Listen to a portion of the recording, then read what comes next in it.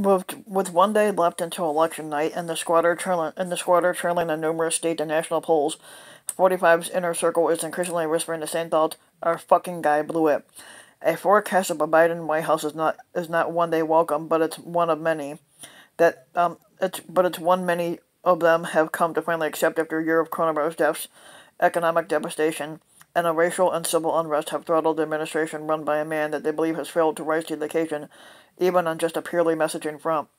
I believe the betting markets, which say there's a 60% chance that Biden wins and a 40% chance that 45 does, Stephen Moore, a conservative economist who advises 45 on economic and COVID-19 related matters, said in an interview on Thursday. Explaining his pessimism, Moore cited several factors, including the still rising cases of the virus in certain parts of the United States. Moore has said that he hoped that the gross domestic product report that came out on Thursday would have given the Squatters campaign a boost, and it didn't. He even recalled visiting the White House last month, during which he told the Squatter that the report was going to be a real October surprise, that he could really play up to the voters, and that two of them then brainstormed ways to aggressively promote the coming numbers. But shortly after the positive-looking report came out on Thursday, showing that the economy grew at a 33% annual rate last quarter, Moore found it hard to muster optimism about the political benefits of it. "I really don't have a good feeling about this," he conceded. When we're more alone in his skepticism, it could be written off as the superstitious, cup half-empty musings of an advisor who abjectly is terrified of a Biden presidency, but he's not alone.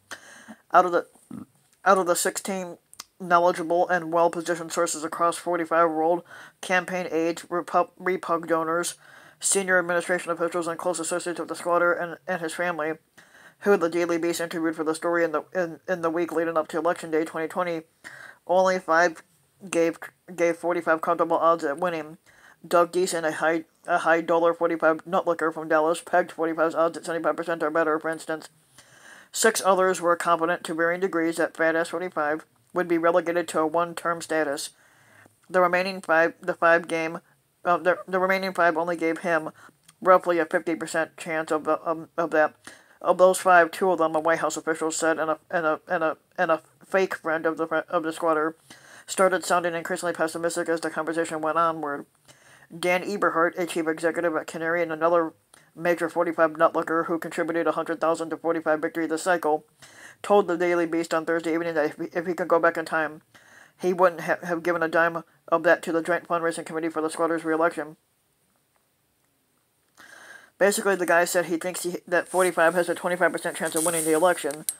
His campaign focused on exciting his base, not just on when they say exciting his base, they're talking about exciting his sycophants, and not pursuing people in the center. COVID was a massive headwind that minimized the roaring 45 economy, Eberhardt said. The squatter has struggled to maintain message discipline, and the Democrats are more highly motivated to vote now, as seen by the record turnout so far. That's not to say that there's not a window for the squatter to win. It's just being realistic that he's the underdog in this contest.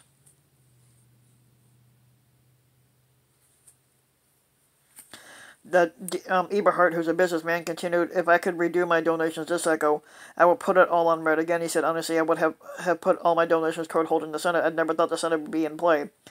Eberhardt doesn't have to be the only 45 nutlooker with a bit of a buyer's remorse.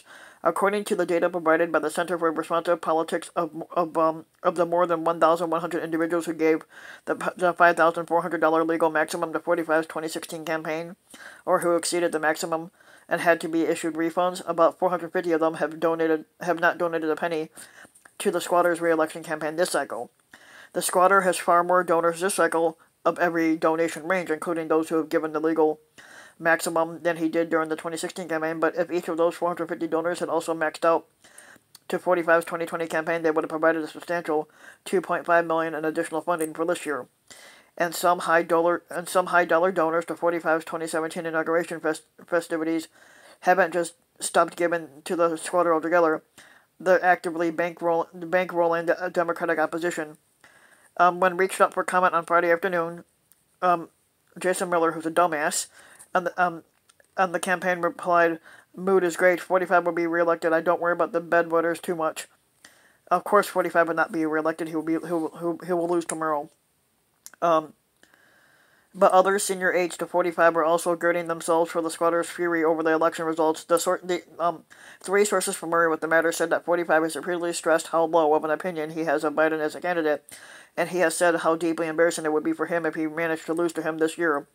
Aides and close associates who have spoken to the squatter in recent days say that he has consistently argued behind closed doors that he is going to emerge victorious, which he's not, and ignoring much of the available polling data and declining to talk much, if at all, but about what would happen if he didn't. 45 would regularly argue that it doesn't even make sense that Biden could win when you look at his crowd sizes in the campaign's closing weeks versus Biden's.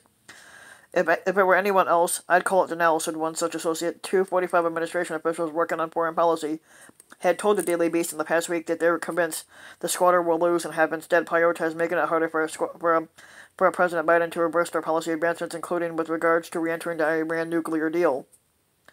Still, there are those close to 45 and in prominent repug circles who say they remain convinced that 45 will win in a walk. Pollsters and naysayers will be damned. I say there's a 70% chance he's reelected and a 30% chance that Biden wins. I would say that there's a 70% chance Biden wins and only a 30% chance that Cheeto wins, the former House Speaker and an outsized advisor to 45. I think most of the establishment polls are just plain crazy. I think they're done badly. I think they're missing what's actually going on. 45 is clearly going to win the Electoral College, but lose their popular vote due to I don't think that 45 is going to win this year.